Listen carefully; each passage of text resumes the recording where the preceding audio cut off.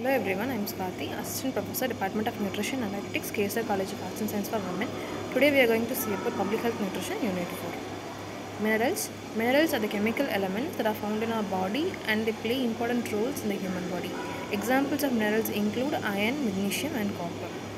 Macrominerals. The word macro that means large or prominent. Therefore, the macrominerals definition, as the name suggests, the described minerals that the human body needs through daily diet in relatively large and prominent quantities.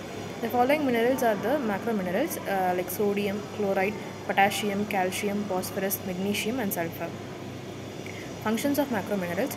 Sodium and potassium are the two essential macrominerals required by the body to maintain cellular homeostasis, metabolism and many other functions. Most metabolic processes are dependent on the electrolytes.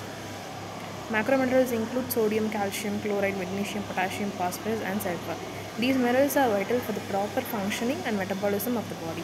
Our body cannot produce these minerals, hence we need to obtain from the food source. Microminerals. Microminerals are often referred to as trace minerals because they are present at low levels in the body and required in smaller amounts in the animal diet. Microminerals include chromium, cobalt, copper, fluorine, iodine, iron, manganese, molybdenum, selenium and zinc. Functions. Microminerals including zinc, copper and iron have essential functions in maintaining and improving the activity of these antioxidants.